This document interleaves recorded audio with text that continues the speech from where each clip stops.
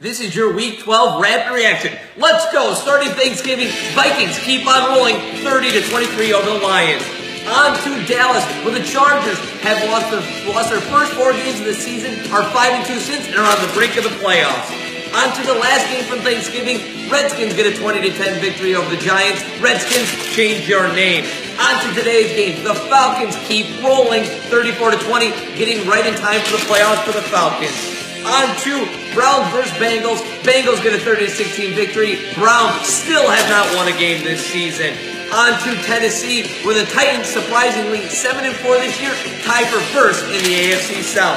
On to Kansas City, an upset as the Bills get off the schneid, stopping their 3-game losing streak 16-10 over the Chiefs. Chiefs have lost 5 of their last 6. On to New England, where the Patriots keep on doing Patriot things, getting the 35-17 victory of the Dolphins. The Patriots are by far the best team in the AFC this year.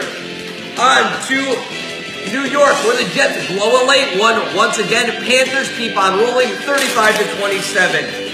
On to Philadelphia, where this one was a murder, a massacre, as the Eagles get the 31-3 victory over the Bears. Trubisky, where you been? Eagles, 10-1, first team to 10 wins this season. On to Seattle versus the 49ers. 49ers stink. Why aren't you playing Jimmy G? You traded for him. Get him in the starting lineup. Seahawks keep rolling. On to the later games, the Broncos and the Raiders.